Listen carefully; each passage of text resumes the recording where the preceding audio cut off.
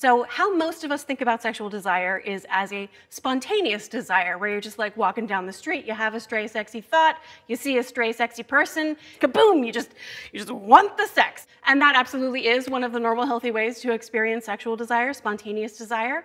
But there's also responsive desire, where instead of it just appearing like a lightning bolt, it emerges in response to pleasure. Just that information alone can resolve people's sexual desire problems because they realize they don't have a desire problem, they just have responsive desire.